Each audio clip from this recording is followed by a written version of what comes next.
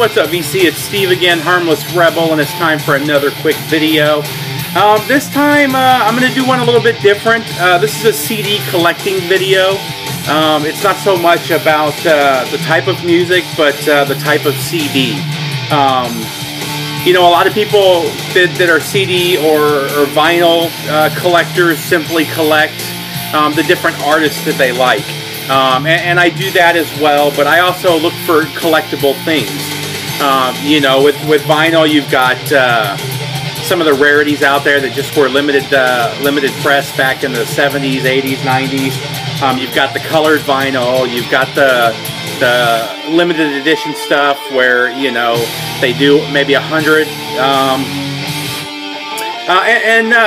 CDs also have some collectible stuff out there to keep an eye on. So I'm going to go over a couple different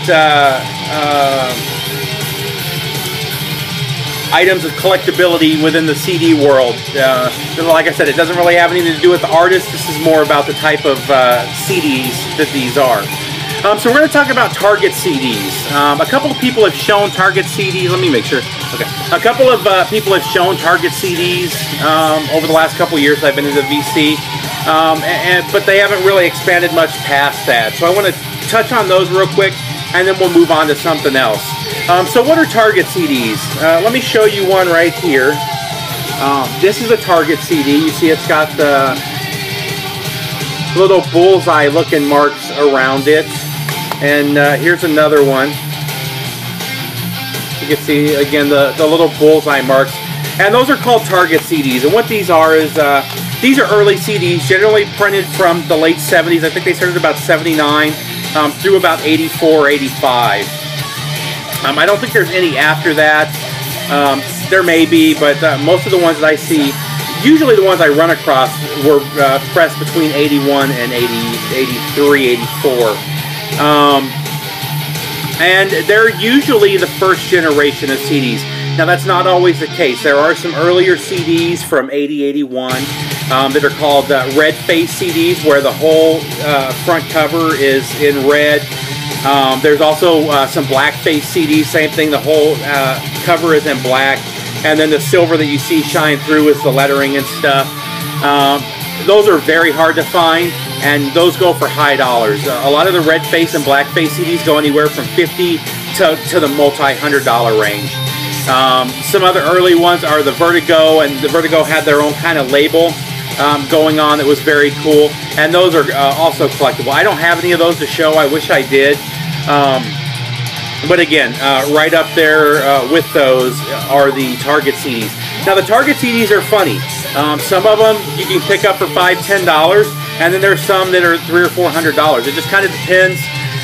Most of the ones made for the U.S. market, and what the Target CDs are, generally they're West German or Japanese CDs that were made for the U.S. market. So they were made to be sold in the U.S.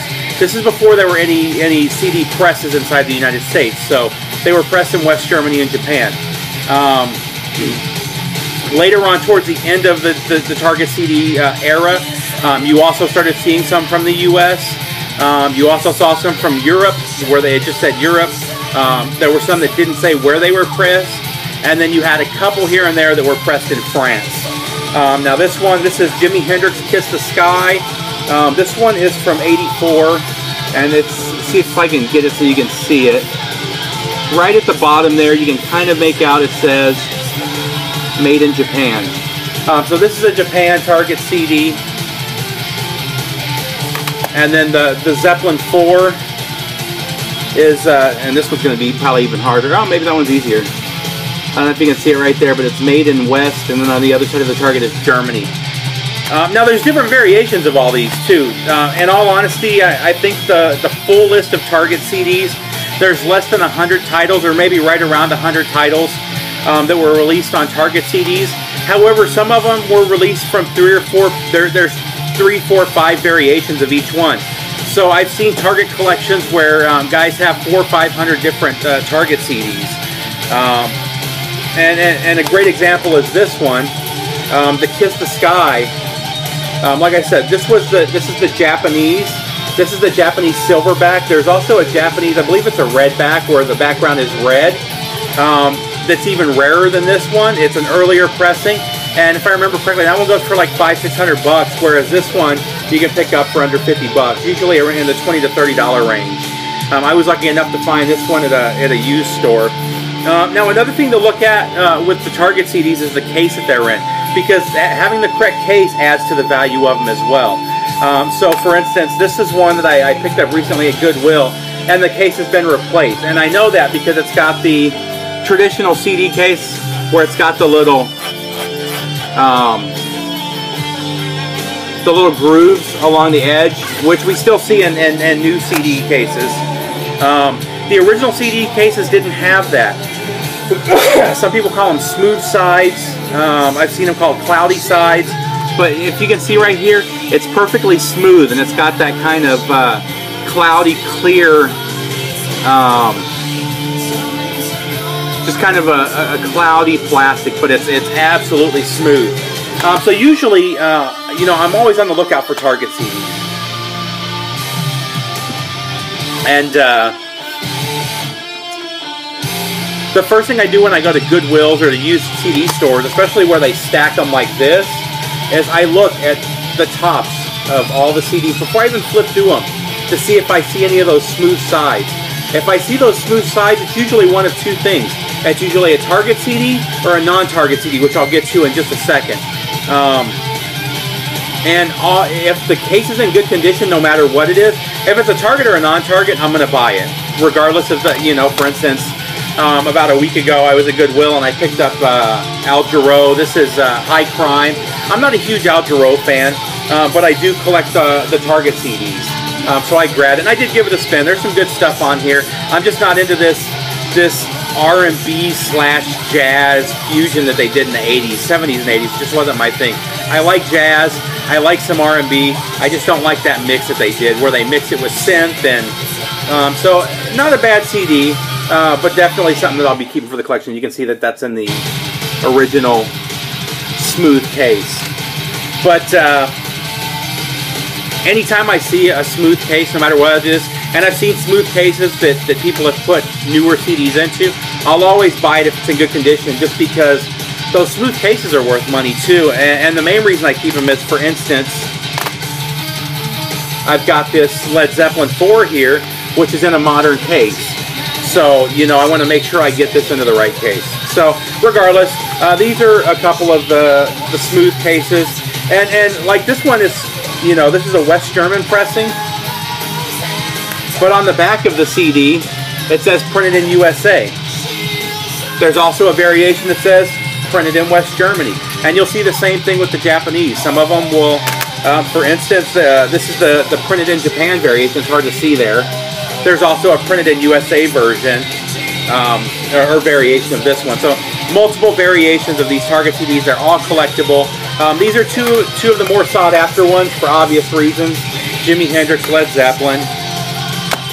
Now we're ready to get to the non-Target CDs. Non-Target CDs are CDs from the same era. They just didn't have the targets on them for whatever reason. Maybe they were a second pressing.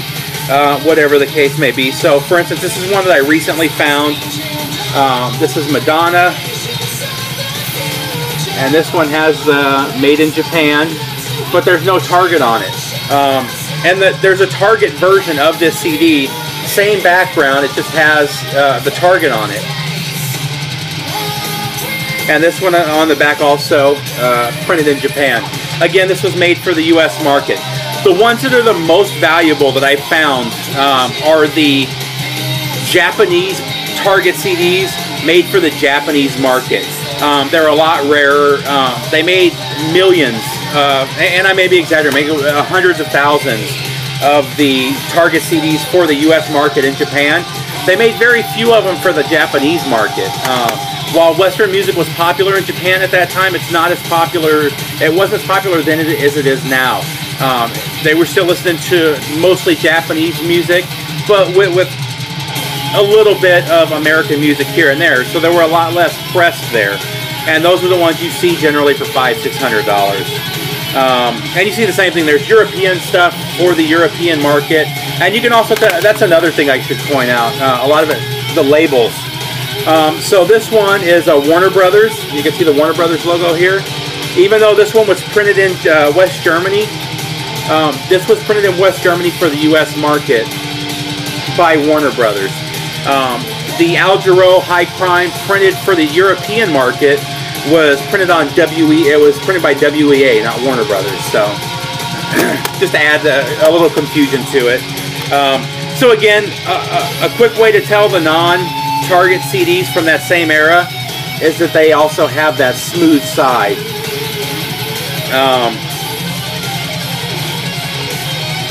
And again, this was made for the U.S. market, even though it's marked Japan. And then you have another one. This is also a non-Target. This is Van Halen, 1984. Warner Brothers. And this one's made in Germany as well. It's kind of hard to see with the glare, but you got the made in Germany right here. This was made at the transition time. This is kind of when they were transitioning from, I believe this one was pressed in '85. So this is when you're starting to see more stuff being pressed in the U.S. And this one's got the regular modern CD case. This one never came in the smooth side, but it's still one of the early pressed for the U.S. market in Germany, in West Germany. So next up, we're going to get to some the Japanese pressings, just straight up Japanese stuff. Japanese is always collectible.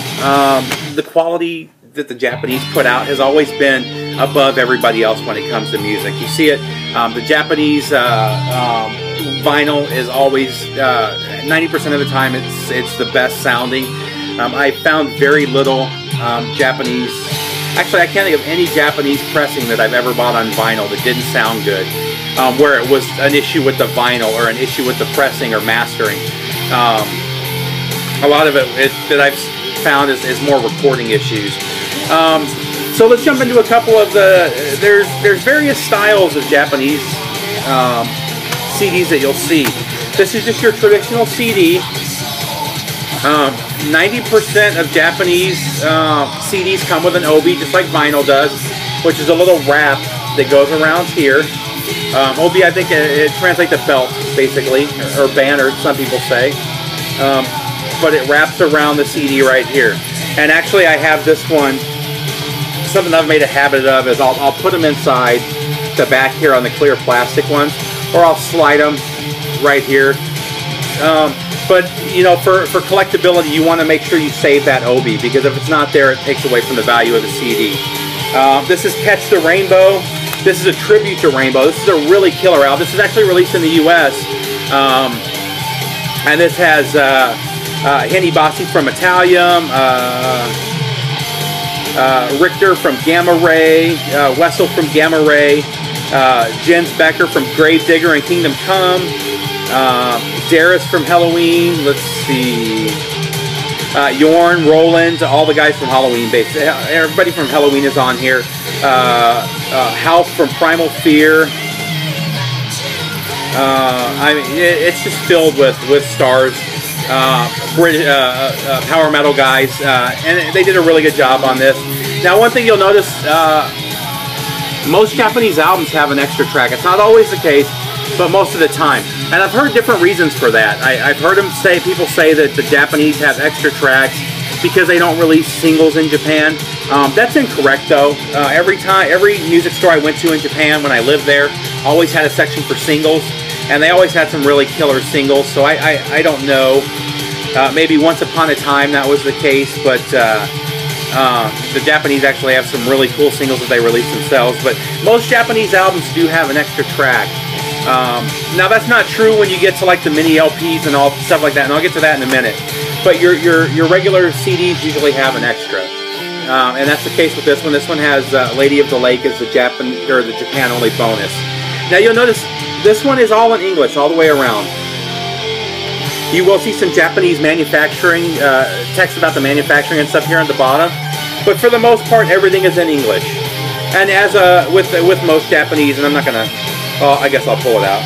It does have the Japanese lyric book in there as well. with the book in English, but both spines are in English on this one. This is more what you see with modern CDs. And I say modern, the last 10, 12 years or so.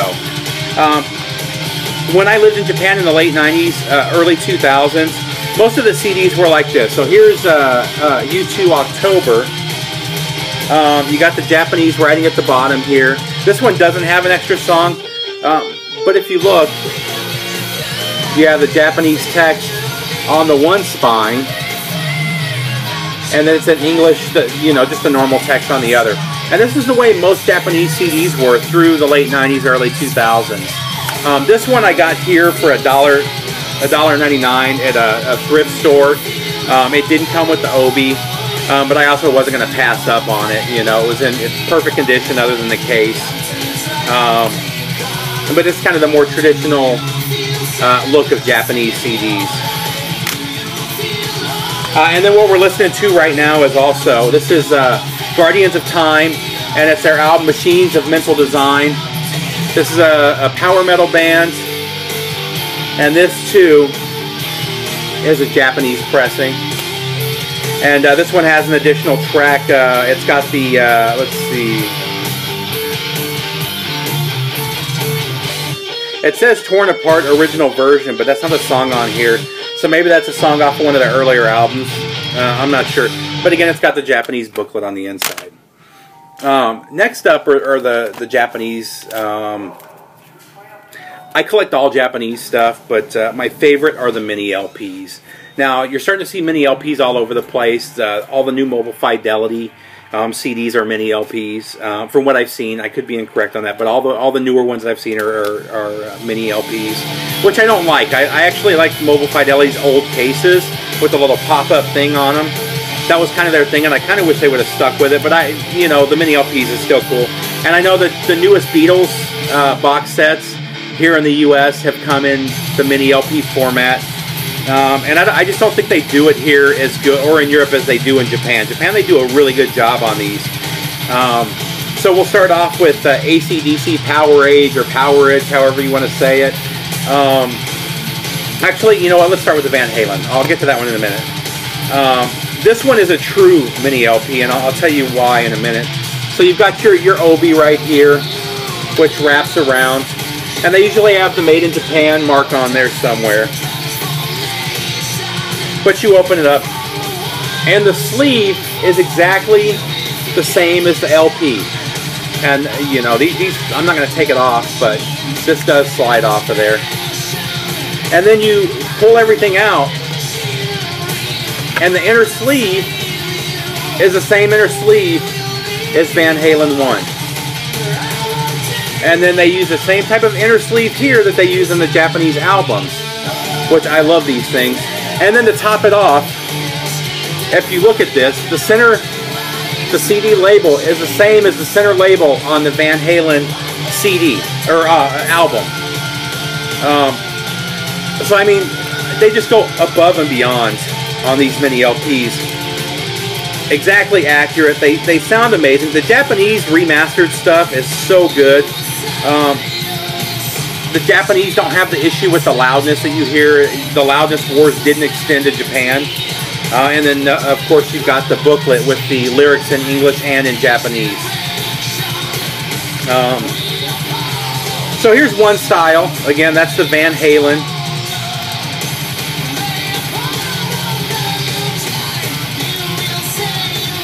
And as I was saying, this one's slightly different.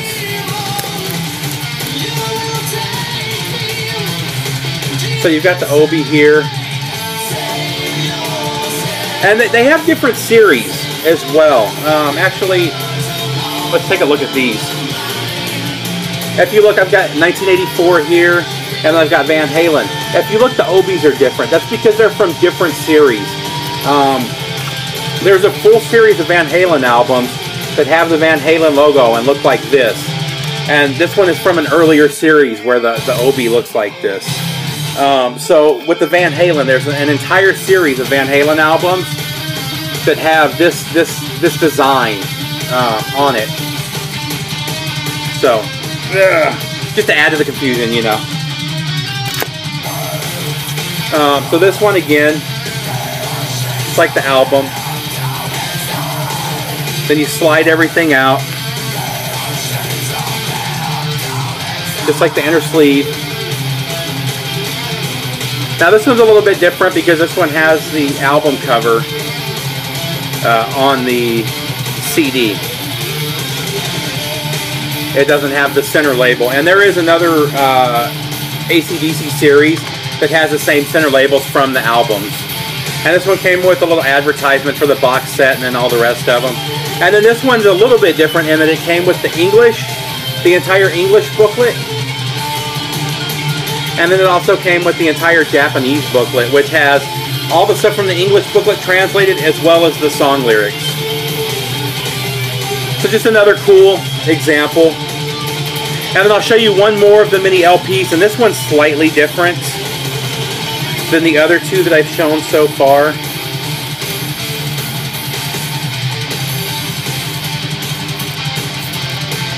Now I have new sleeves on order too. They actually make replacement sleeves. As you can see, these are all beat up, and that's the way I got them. I bought all of these here in the US. Unfortunately, I was collecting already when these first came out in Japan, but they were just starting to pop up everywhere right before I left, and I didn't buy them. I wish I would have. So these are all ones, and I've got, you know, 5 or 6 others that I'll show. Maybe I'll do another time I'll do a mini LP video. This one's slightly different though. So you got Bon Jovi here, and here's the little hype sticker and Hiragana and Katakana. And this one has an obi, but it's a little different. Instead of being the wraparound obi, it's got this little stick-on obi on the back of the plastic. I don't like these as much. These are traditionally your lower quality CDs. I'm trying to see if this one has a price. About the same price, 2,200 yen, which is... And then this one has this little...